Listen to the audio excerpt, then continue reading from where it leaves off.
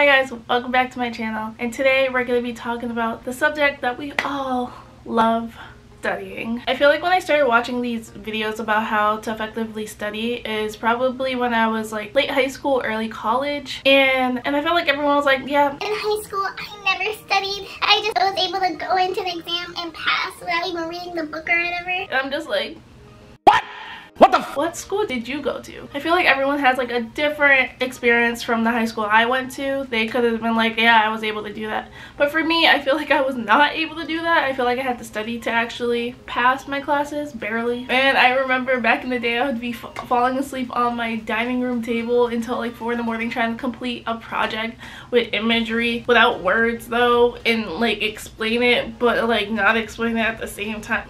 Anyway, then I had classes that just made no sense to me. 9th grade geometry, and there was classes I actually just did lip sync battles, you know, for a grade. So I feel like high school is really different for everyone. I feel like after high school though, the way I studied in high school just didn't work when I went to college. I feel like in college it was completely a different like ball game, and like I had to have a different tactic on how I studied. So if you want to see how I personally study effectively and efficiently in college, then stay tuned and watch the rest of this video.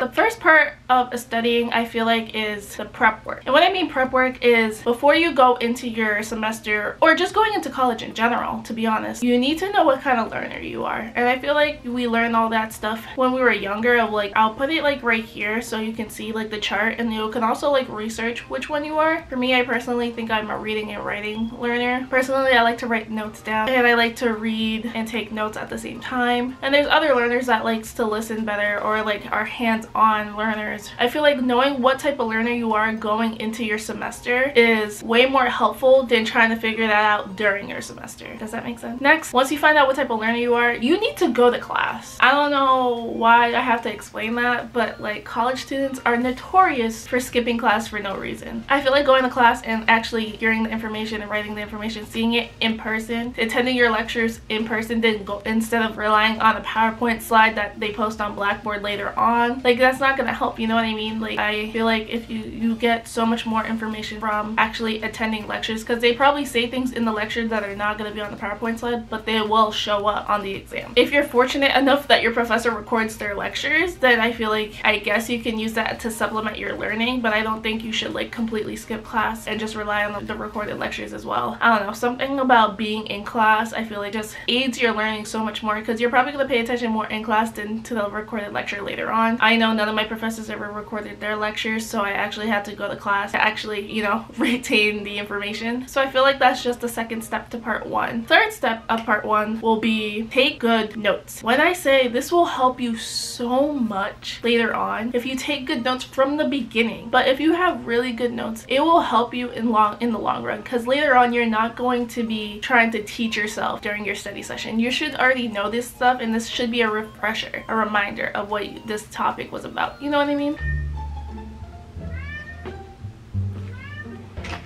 Hi. Are you gonna lay down? I'm waiting for you to get comfortable before I can continue. So I grabbed this binder that I had from Intermediate Accounting 2. Usually I have like a subject notebook or whatever, but for my accounting classes, some of them require the binder. So for me, I like to actually look in the syllabus to see what chapter we'll be learning in the next class. I like to read that chapter just so I know what that chapter is going to be about before I enter that class. So I usually have like pre-notes that I usually write before entering the class, so I have just a broad understanding of what that class is about. Then when I actually go into class, I actually take detailed notes while my professor is lecturing. In this case, my professor was lecturing about Intermediate Accounting 2 stuff. After, I will go in and take notes on how to do the homework. So I'll take like step-by-step notes of what I did to get the answer. So when I go into the study session, this is all reviewed. This is not things that are new to me. Like, I have that like a serious understanding of what that chapter is about. So that's all for part 1. So let's recap what part 1's about. So part 1, step 1, figure out what type of learner you are. Like I said, I'll put it right here again, the type of learners. Then step 2, actually go to class. You're not going to be able to understand what your chapter is about if you don't go to class. And step 3, take good notes from the beginning, so later on you're not reteaching yourself the chapter.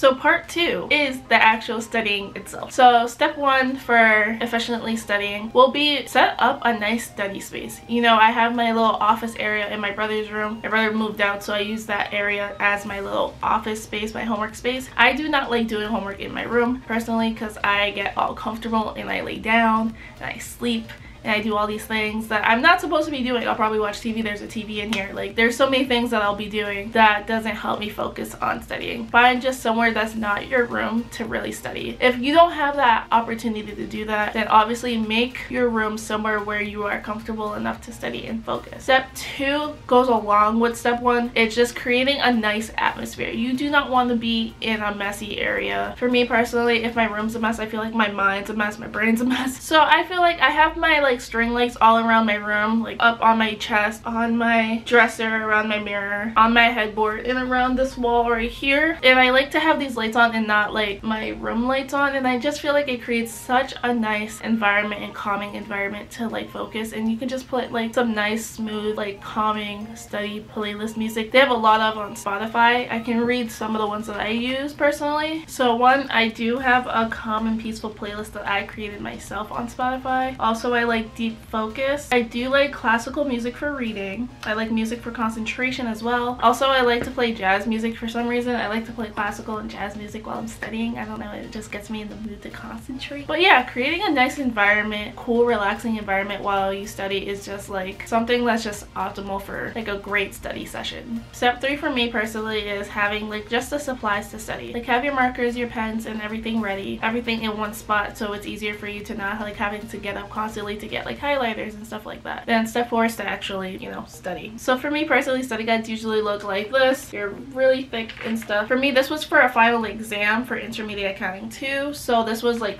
really like, there was like a lot of pages here. Personally, I like to be very thorough but not recopying my notes, if that makes sense. I like to like kind of skim through the chapter again to understand like what the chapter is talking about. Then I go in and I practically just talk about the main ideas and different examples that they talk about in the chapter itself. After I do that, I like to go in with practice problems. Like I said, this is all like accounting based. For reading and writing, usually it's a little different. I'm not doing practice problems and stuff, but I am going back into the chapter, rereading, and just writing the main ideas and stuff like that, and trying to have like a visual understanding of what the chapter is talking about. And I feel like once you have a general understanding of what the chapter is talking about, you are set for the exam. Usually practice problems are what takes me the most because I end up doing like pages and pages and pages of practice problems. And another thing that I like to do is actually redo the homeworks and redo the quizzes, and usually I do this like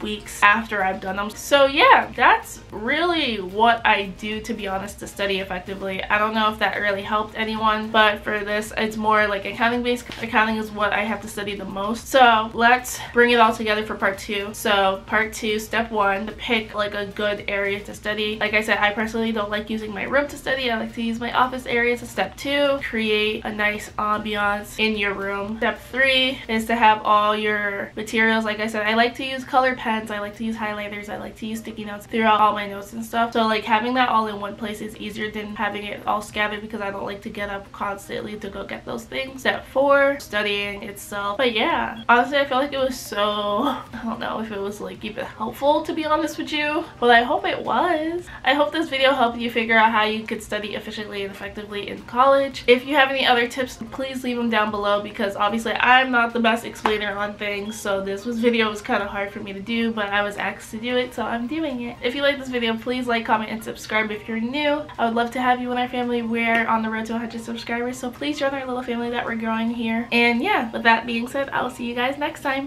Bye!